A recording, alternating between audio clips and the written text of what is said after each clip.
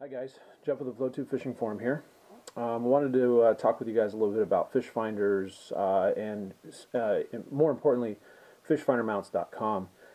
Wade, a friend of mine in Canada, actually started his company roughly around the time I started the forum itself.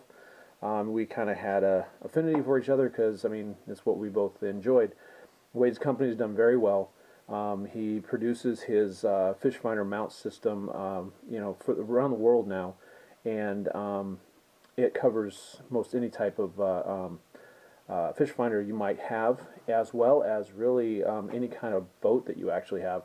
He's gone from float tubes and now can mount them to kayaks, canoes, rowboats, and obviously aluminum boats, and obviously your actual real boat. And I think what's kind of neat about it is that you can take your fish finder battery wherever you want. If you've got a kayak and you've got a float tube and you've got a aluminum boat at home, it can move between those three technically.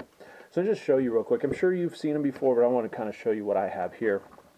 Recently, Wade sent me a new one. So this is the fish finder mount system, and it's really straightforward and simple.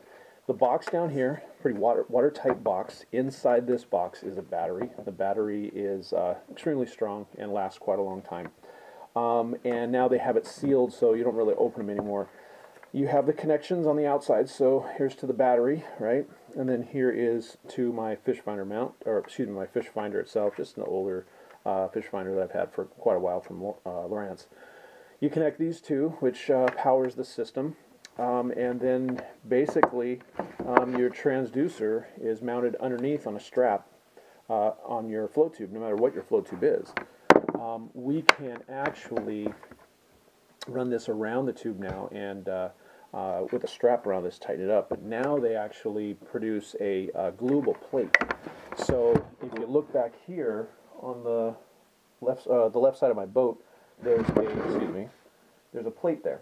Okay, and that plate, being that this is a PVC or the Hypalon type materials that we have out there for the hybrid type boats now, is gluable. So you can glue this onto your boat. You see it's pretty low profile. It's not in the way. If I don't use the fish finder mount system, it's no big deal. It's just an add-on piece there. It takes a little space, but that's fine. That's what we're kind of used to if you're going to be using this kind of stuff. So I did a video on showing how to actually attach this, how to glue it on properly, get the right kind of glue and put it in the right spot. And so it's attached.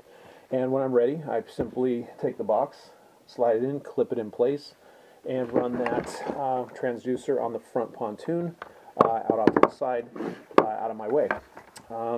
Makes it all nice, tight, compact, and portable. So, a lot of people talking pros and cons. There is, your Deep Pro, the little ball that attaches wirelessly to your phone, which works great. I have no issues with that product at all. It's an amazing product in that respect. But not all of us are doing that. Some of us have our fish finders. We want a little bit more than just our cell phone screen. We want something bigger. So as you guys saw, I have the Lowrance here. It's an X47. It's an older fish finder. It's still black and white. I use it to meter depth, to look for structure and temperature. That's really what I'm doing. But some people like to, step it up a little bit and do something a little different, give you a little more structure reading. They really want to see the fish there.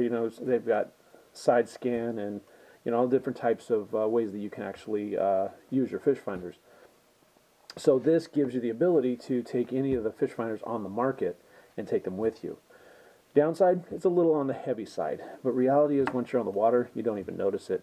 And my big thing was when I mounted this, you'll see it's pretty close to my seat. I didn't want it far away from me in the front because it's going to drag the front down. I couldn't put it behind me because then I'm not going to see it.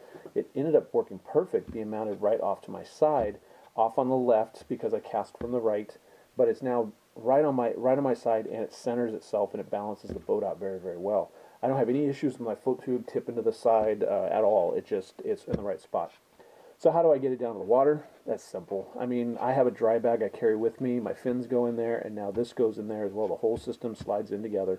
Once I get down to the water, I pull my fins out, clip that on, set it in the water, and put my my Crocs or whatever else I have with me into the dry bag, roll that up, stick it behind my seat, and off I go. Keeps it all nice, compact, and clean and neat together. So fishfindermounts.com, if you don't know who they are, please go check them out online.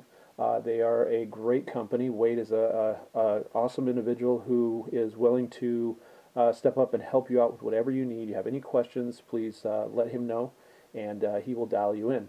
And again, Wade has been with us, the Float Tube Fishing Forum, since we began. It's been 9 years now. Really proud to see how well he's doing, and we're definitely proud to be a part of what he's doing as well. Again, Jeff with the Float Tube Fishing Forum. We are free to talk and free to join if you'd like to become part of our group. We would love to talk with you if you have interest, need information on float tube fishing, new to the sport, or would like to share with others. It's a great place to do it. Again, Jeff, thank you for talking, and I'll see you later. Bye.